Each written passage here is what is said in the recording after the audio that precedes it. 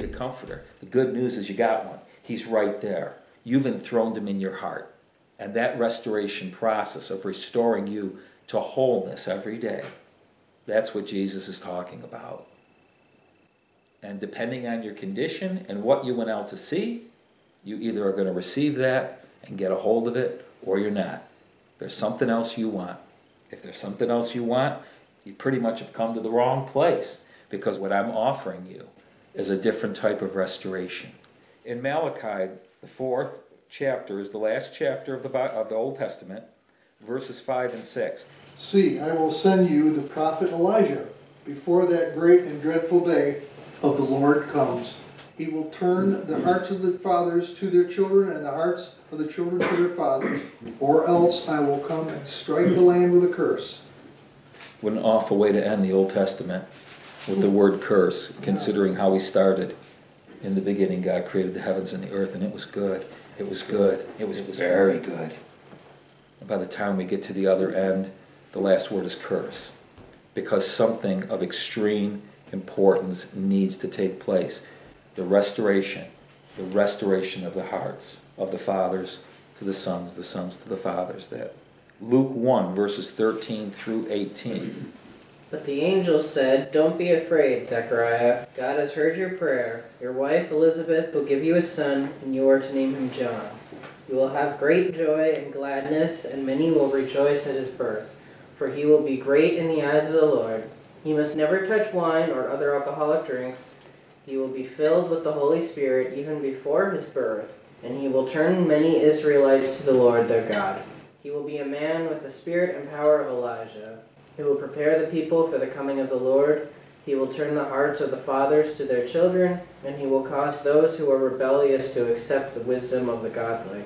So it's not hard to see the connection between the Malachi prophecy, the Gabriel telling Zechariah, John the Baptist's dad, guess what?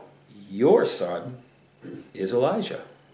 He's going to be the fulfillment of what was talking about. He's going to be the messenger before the Messiah. Same message of restoration. Now, talking about this restoration of relationship between the fathers and the sons and the fathers, looking at that restoration, we're looking at it on two levels. Whenever we read the Bible, we should always be looking on two levels. We should be looking on one level that becomes natural. It is what you read. An angel visited Zechariah. That happened. This is the story, this is the history. But then there's a spiritual message. So when we're looking at the restoration of fathers and sons, there's two levels that we're actually looking at. We're looking at the restoration of all of us in this room, of all of mankind, to our Heavenly Father. We either believe or we don't that our children are exactly what the Bible says and what God says. He gave them to us. They came from Him. You know, I tell people a lot of times, there's not a lot of things I can really say I really, really know, but that's one of them. No doubt in my mind. Don't ask me to figure out how that happens sometimes. There's a lot of strange ways that happens, but these kids, every child on this planet was given from God. There's the two levels. There's the Our Father who art in heaven. Jesus said, no man comes to their Father except through me. And that doesn't mean no man comes to God. I hope you realize that. What Jesus is saying is no man can come into the Father-Son relationship with God. They'll never get it unless they come through me. You're not going to get to your Heavenly Father except through me, which means you can have views on God and all-powerful. I mean, let's face it, there's tons of religions on the planet. We know that, right? And they work at coming into this relationship with God. Bless them all. I mean it. God bless them all. But the thing that we need most is to know God as our Father. And you don't get into that relationship without Jesus. Do we get that kind of thing? That the relationship that God wants with us is as a father to his children, and that only comes through Jesus. Jesus was always talking about the restoration of that relationship. I can't imagine how he doesn't appear to be all that frustrated. But, you know, I can't imagine the level of frustration of preaching a message of restoration and they're looking for a ruler. Are we going to beat up the Romans tomorrow? When are you going to establish your kingdom? When do we get to beat up the Romans? I'm all set. When do I get to win? I've been losing a long time. He's talking restoration with God as your Father, that He loves you. Yeah, that's good. When do we get to beat up Romans? Well, actually, I want you to love your enemies. That ain't happening. And there's no sense getting on their case, because I know a lot of Christians that if I asked them to really fess up, really fess up, how do you feel about Muslims? We're not much different than the Jews in that respect.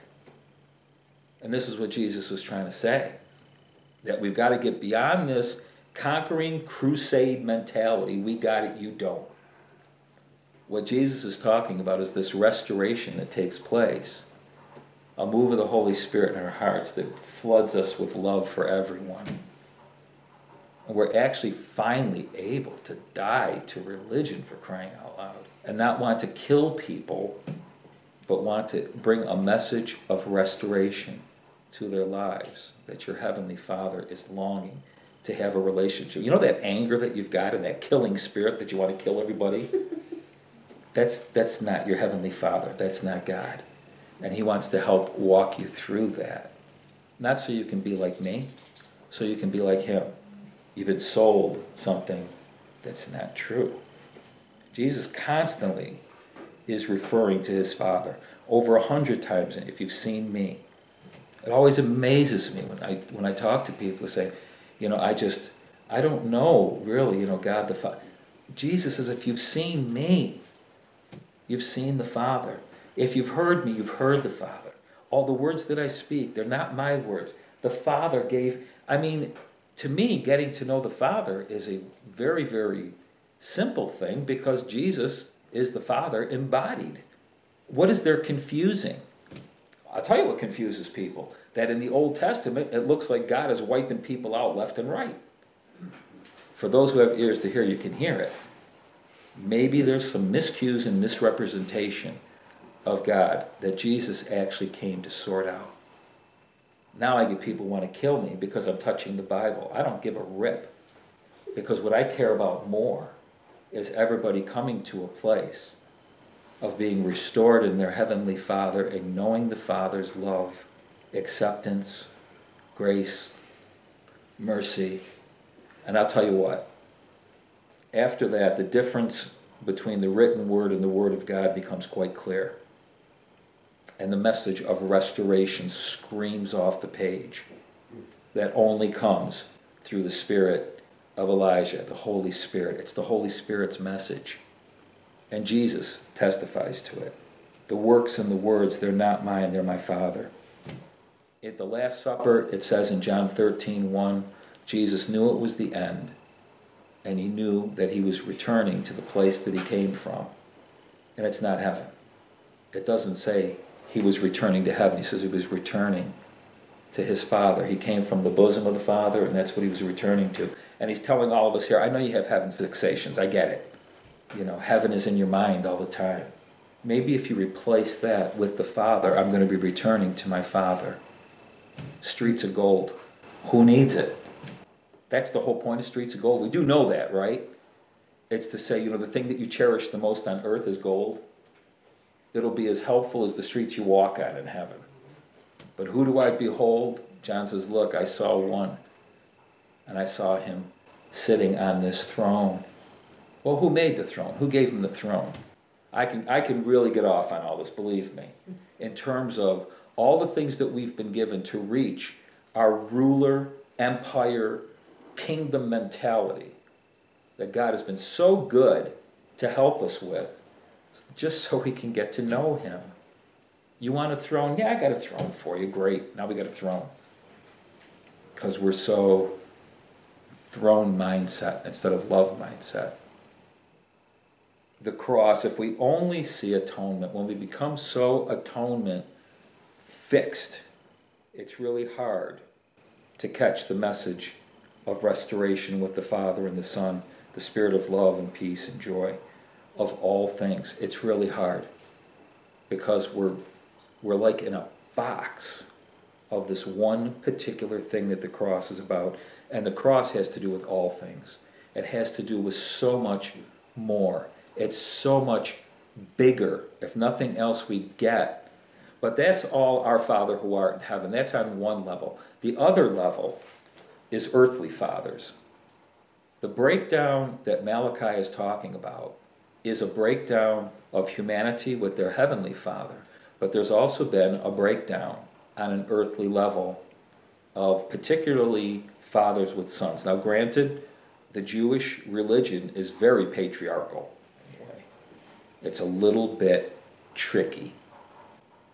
So seeing the breakdown of the responsibility that was given to the fathers to raise their sons, when you look at Genesis, and we don't have time to go through the whole book of Genesis, in Genesis 4, while Cain is killing his brother, where's Adam? I mean, he is their dad, right?